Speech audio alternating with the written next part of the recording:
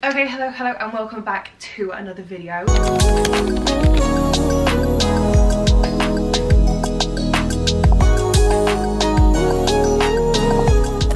We got a special guest with us today, yay! We're doing another pillow talk, and to be fair, like, I'm so sorry it's taken us so long to get round to doing another one. I feel like everyone really liked the first one and then we just didn't do a second one. Yeah. But we're here, we're back and better than ever. We're in a different setup because obviously we're in the new apartment. We've been here for what, how many months now? Feels like forever now. It feels like forever, but you know what? 4 months? Yeah, I think it's like 4, like it hasn't been long, but it feels like we've just been here for like a year. It's crazy. Yeah, it feels like we've been here longer than we did our last place. No, definitely. Are you ever scared of breaking up and having to delete all your content together? I mean, I was at the first part, you know, you started reading out that question. I feel like I used to never be scared of like me and Jed breaking up. I was like, we're never gonna break up. Like, it's like, this isn't happening. Like, why would we ever? But I don't know, recently, not that I think that we are going to break up, but I definitely get like more scared of it. And I think it's because we've been together now for like such a long time and we're so like invested, not even like obviously emotionally invested, but like our lives are set up around each other now, that's like even scarier to me than just being in a relationship. Do you know what I mean? No, I get what you mean. I don't think I'm ever necessarily scared because I don't think it doesn't play on my mind. It's really gonna happen. No, not at all. But I think like now that we've gone further down, it's like we really know our families really well, and obviously we have an apartment together, and we're constantly talking about the future. And it's like, okay, well, what if that just gets ripped away out of nowhere? Do you know what I mean? That's what scares me. I know what you mean through the content bit. Yeah, no, that's the thing. I was gonna say that's like the least of anyone's worries. Yeah, I think if you broke up with someone, and like I'd probably just leave the content up unless like Jed would leave it up because he thinks, oh, it's doing more views. Yeah, like I'd leave it up until obviously I would be trying to move on or whatever. I don't know. What's your biggest red flag in a man, and what's Jed's biggest red flag in a woman? Mine's the biggest red flag in general, lying. I can't stand lying. Jed hates lying. It's just like white lies in general. Like, I can't stand it. Like there's been a few. You like white lying. No, I know, and I think it was like, I don't know why I did it. Like when I was younger, I was such like a little fibber. Like that was me to a T, and my parents will agree with that. And I don't know why, but like ever since like being with Jed, like even like because he gets like really upset like even about like the smallest things, which is like it's completely understandable. I think it's just because like sometimes like, you know, when you're afraid to like hurt someone's feelings or like things like that, like I feel like that's the thing. If you're lying, you know you're in the wrong, and then you're making it even worse by lying. No, I know. So that's why I hate it. I think right now though, I'm on about like, you know, like when I'm talking like 3 years back now, like, you know, when your friend would come up to you being like, oh, do you think I look really nice? And sometimes like I'll be like, oh yeah, you look lovely, when like in truth like they might have looked a little bit different. It's hard to give someone a fake narrative on something, because like for instance, whenever you come to like, do I look nice? You always look nice, but if I don't like a t-shirt you're wearing, I'll be like, I don't like a t-shirt. Yeah. But like, I'd rather me tell her that than her thinking 100%. That I think she looks really... Do you know what I mean? Yeah. With Jed and like the whole like white lie situation, like I don't really like tend to do it anymore, and if someone does ask me an opinion, I'm really brutal with it, which I do actually feel really bad about. And I remember like when, for example, when we first met Saf would literally say to me like, oh, like I had to like stop coming to you for an answer because you'd always tell me that I look like really nice, because like I just didn't have like that backbone to be like, oh, you know what, like I changed this or I changed that. Like Saffron always messages me about if she thinks she looks nice in an Instagram picture, because she knows I'll give her a brutal opinion.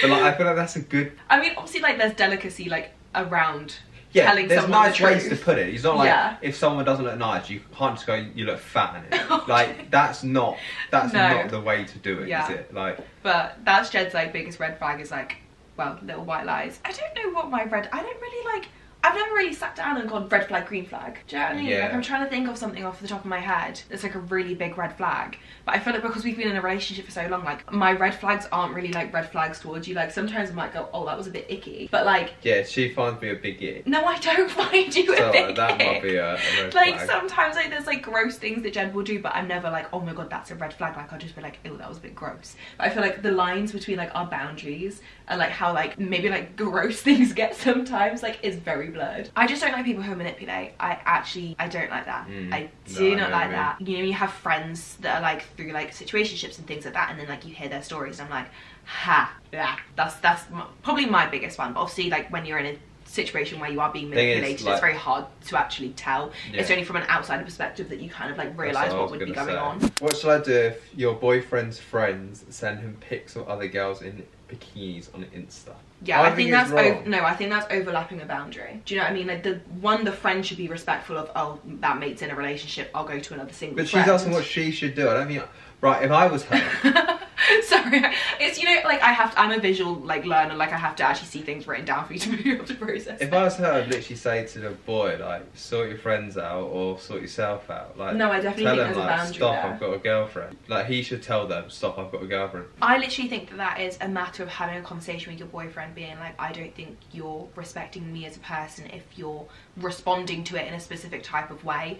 I think if for example, I don't know, if one of Jed's friends keeps sending him bikini pics and he's responding being like, oh my god, so fit, I'd be like, what are you doing? Do you know what I mean? Like that is just it's like... also a matter of how would I have portrayed you to my friends if they still think it's acceptable to be doing that. Yeah, that's also... Do you know what I mean? true. Like, I feel like Yeah. it's, your boyfriend would have to be making it out like a joke or something like. Yeah, because that's how I would see it. Yeah, no, that is very true. See, Jed sees things like in a really, really deep way. Like Yeah, I would behind just try and put myself in the situation. Like, it would make me feel like absolute shit. dealing with different sex drives. One, I think sex drives are like a completely normal thing, and I think it's such a big spectrum. I think there's so many different factors that counter into sex drives, because like not only can like stress affect your sex life, so can your hormones, how whether you've had like a long day or a rough day. Like there's so many different things. But also you've got like your bog standard high sex drive, low sex drive, and I think in a relationship, I think it's completely fine if you're like polar opposites. I think it's just a matter of like having an understanding there, having a conversation about it, whether your low sex drive is to do with a person or whether it's just to genuinely do with like yourself. Yeah, I think it's just about like not sympathizing with one another, but like understanding that, do you know what I mean, like finding a common ground between what works for both of you. I just think you need to be like, yeah, just be respectful of it. And like, if it's really bugging you, have a talk. Or yeah, I mean, obviously like it depends with the person and what's like of upper priority in a relationship. Like if that is sex for you, I feel like a relationship, like there's so many things to a relationship. Well, no, like, it's a big part of a relationship. Yeah, no, like, it is. especially when you're younger. But it's just whether like how much you prioritize that, whether you need to find someone that has a very similar sex drive to you. I just found this funny. It's nothing bad, but is it a red flag that a 31-year-old man cancels Sunday coffee / first date because he's hungover?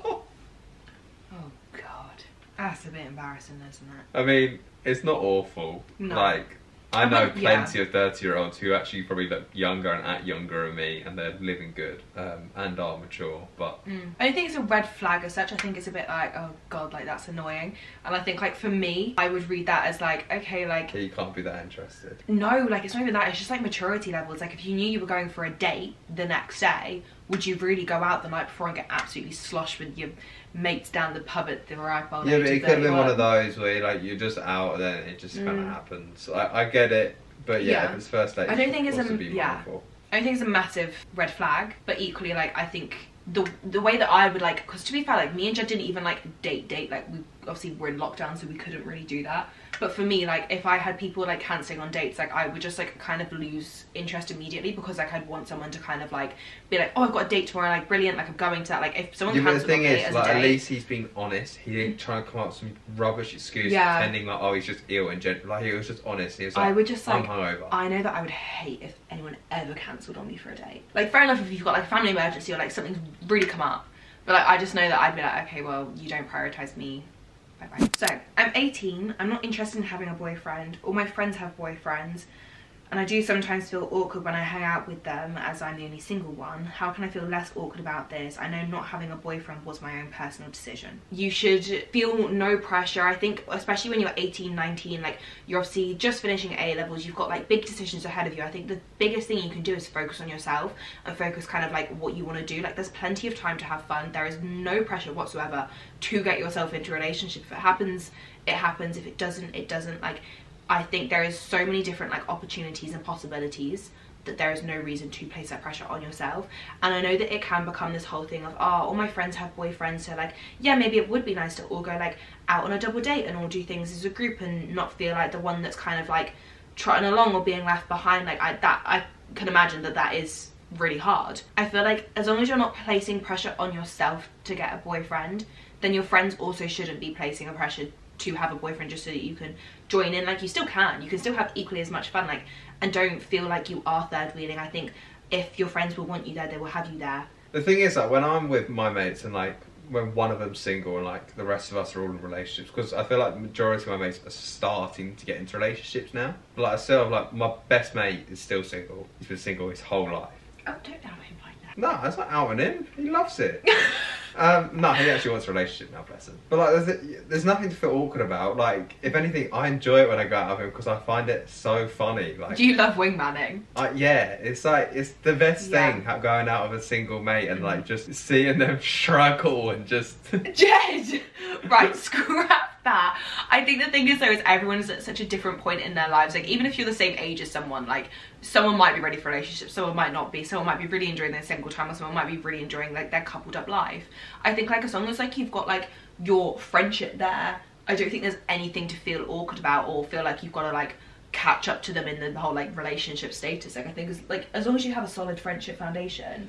Yeah, I don't think it matters whether someone's single or in a relationship if you're in a friend group. Like, just to me, it doesn't matter at all. If anything, I prefer most of my friends being single because they got more time for me.